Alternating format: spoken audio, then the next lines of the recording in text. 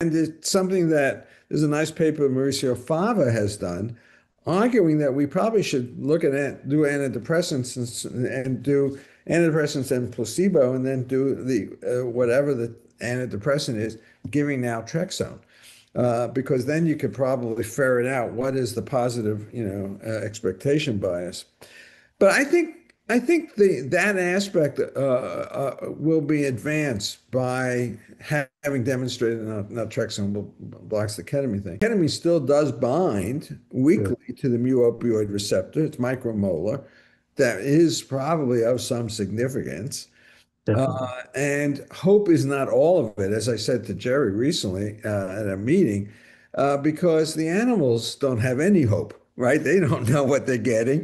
They don't know what you're doing to them, and they don't have that prefrontal cortex development. And they show the same blockade of behavioral behavior. So I think, there'll be further work out there.